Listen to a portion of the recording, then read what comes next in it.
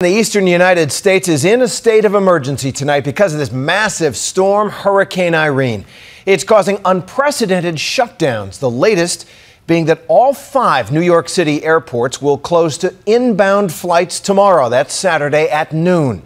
And here's the very latest updated map you see there of Irene's expected path. As you can see, the storm is still on course for a direct hit on the Carolina coast, New York City, and Boston. But the danger of being in that hurricane zone actually varies depending on which side of the zone you are on. Here's ABC's weather editor Sam Champion to explain. It really does matter which side of the storm you get caught on, and here's why. If you take that hurricane and split it in half, the right side is normally what we call the dirty side of this storm. To get the real wind speed in here, you have to take the measurement of the movement of the storm and add it to the wind speed because of the way that storm is turning, and then in this particular case, it's moving north. So whatever direction that storm is moving, you cut it in half, and the right side of it has actually got faster winds than the left side just because of the math of it all. Now, further making that side worse, and even the front of it worse, is if you put another line in it and make it a kind of split it into a quadrant, then that northeastern quadrant is worse with the wind and the water there in particular, because as it moves on shore, that's the side with the spin that hits land first. And no matter which direction it's moving, it's that northeastern side that'll spin that first area of rain in, it'll spin that first line of heavy storm surge in, and it'll spin that line of first big waves in. So it's that northeastern side there that gives you the storm surge, the wind, the heaviest rain. It's why we call it the dirty side. And if you find yourself in that part of the storm, you're getting the worst effects of that hurricane. Thanks, Sam. That's where the worst will be later. We'll tell you where to find tips on what to do if you're anywhere in that zone. But right now, we want to go to ABC's Matt Gutman, who's joining me live from Nags Head, North Carolina. Matt, that right now is in the direct path of the hurricane. What are you seeing? Terry, well, it's been getting worse every single minute, even the past 20 minutes that I've been out here. The rain is coming down sideways so fast that it's stinging my face. We're still hours away from the inner eye wall, and we are, as Sam mentioned, on that dirty side. We're going to see some very rough winds tonight. Now, out there, the ocean, I just see a patch of white. It is so frothy, so whipped up by these winds.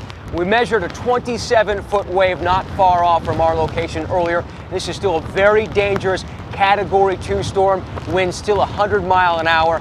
Very treacherous out here. Irene's winds are howling out here, and most people are now listening to the alarm bells. From Ocean City, Maryland to the New Jersey shore, there was a steady stream of evacuees fleeing coastal areas. Tempers were short as cars lined up at gas stations. Here in the Outer Banks, nearly 200,000 people have fled, drilling a last few boards in before heading to higher ground, leaving behind a ghost town. It's pretty eerie driving down this road. Absolutely empty. Houses boarded up when just 2 days ago this place was packed with summer vacationers. In these driveways there are 5-6 cars just lined right up. Others heading into the storm. Professional storm chaser and meteorologist Reed Timmer took us in his storm-proof car, affectionately called the Dominator. Reed, how serious a storm is this? This storm is really, really serious, and what makes it unique is its track. In my 13, 14 years of storm chasing, I've only seen a handful of hurricanes that will make a turn this far west and go straight north into New England. He intends to drive his beast into the belly of the storm over the next few hours. I think we're going to encounter some increasingly strong winds. It's going to start off gusting to tropical storm force like it is right now, and it'll gradually pick up. It'll come in waves as those spiral bands rotate around the hurricane.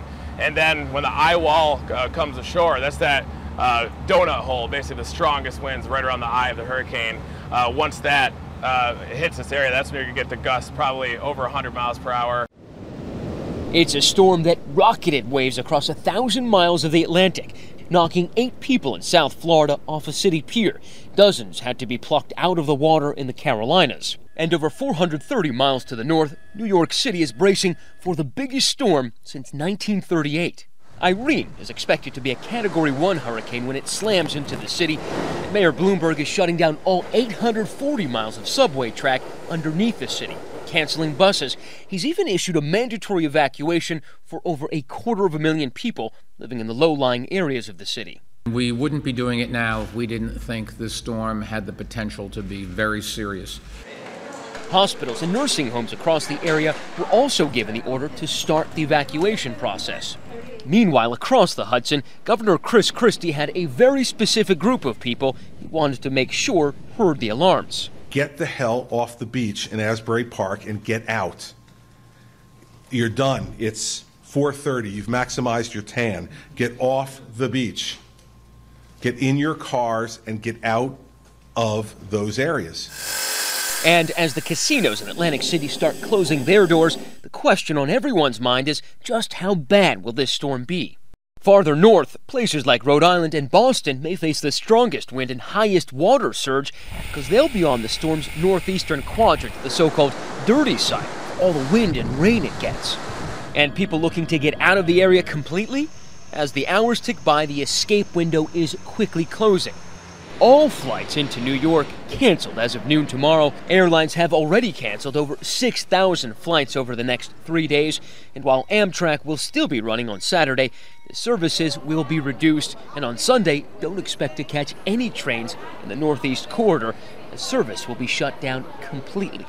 A situation so dire that President Obama is leaving Martha's Vineyard and heading back to the Capitol. If you are in the projected path of this hurricane, you have to take precautions now. Don't wait. Don't delay. For Nightline, Matt Gutman, North Carolina.